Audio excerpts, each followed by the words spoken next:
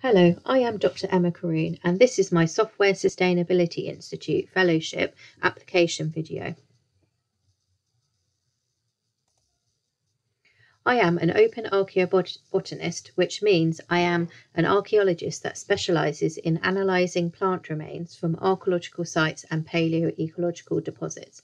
My interest in archaeology is very much inspired by Indiana Jones and a family holiday I had as a child to Egypt to see the pyramids.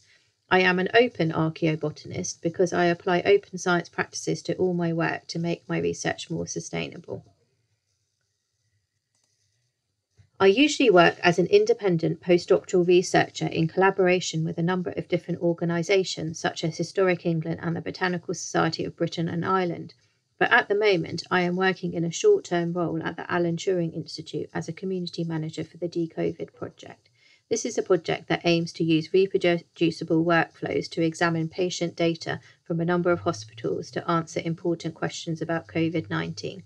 I am also a contributor to the Turing Way and have taken part in the last book dash to write a chapter for the Guide to Collaboration on Getting Started with GitHub.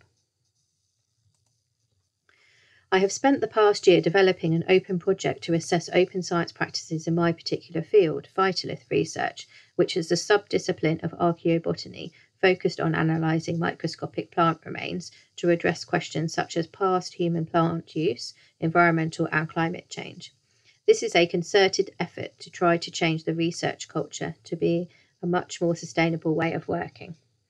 My assessment of open science practices found that the number of open access publications was poor and data and metadata sharing needed significant improvement. I then embarked on a project to address these issues through the Open Life Science Mentoring Programme.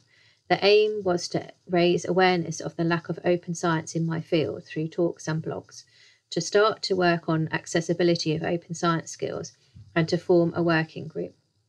The working group is now very active and has been made an official committee in the International Phytolith Society. We have just applied for funding through the European Open Science Cloud to initiate a verification project that I hope to start after my work at the Alan Turing Institute. I'm also developing a project to construct open reference collections for phytolith researchers with Historic England that will have an open reproducible workflow. This is a project that is fully open from the start and can be seen on my project page. My plan for the SSI Fellowship is to work on improving accessibility to open research skills and tools for researchers in my discipline, but also more widely in the research scientist community. There is an issue currently with open science not being in the mainstream, and part of this is that the current community of researchers in archaeology and beyond often feel it is too much hassle or too hard to start to work openly. But I think it is much more about a skills gap, and they actually are not sure where to start. This is particularly the case with open data, and it must be addressed. I feel that we need to meet this head on and make it clear that there is a specific skill set for working as an open scientist, and therefore if we want more researchers to work in this way, we need to train them. My main focus is going to be the development and running of a workshop on open science skills and tools for archaeologists and paleoecologists. This is planned to be an online workshop lasting 1 week and to focus on general aspects of open science. There will be a lecture each morning covering subjects such as open access, open data, the FAIR principles, open scholarship, reproducibility and equity, diversity and inclusion. Then each afternoon there will be a training task to teach participants to set up a collaborative project using GitHub. The workshop will use specific examples of open work from archaeology and paleoecology to make it more relevant to the participants. I have support from the Association of Environmental Archaeology to run this as an official workshop through the association, and this will bring the workshop to a wide audience as the association has over 1,000 members, most of which are based in the UK or Europe. I plan to give out a survey at the upcoming spring AEA conference to ask about what the specific training needs are and also recruit collaborators to help in the development of this workshop.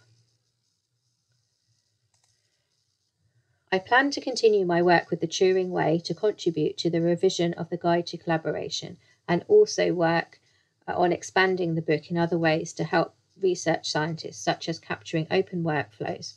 I will be working on this with Malvika Sharon, who is an SSI fellow. I am also planning to promote open ways of working by talking at conferences such as the upcoming Association of Environmental Archaeology Spring Conference on Open Science, at the European Association of Archaeology Conference that has a focus of widening horizons, including talks about digital archaeology, and also talking at the International Meeting of Phytolith Research about my collaborative verification project. I am also a keen blogger and so plan to promote my open ways of working through my blog, The Open Archaeobotanist.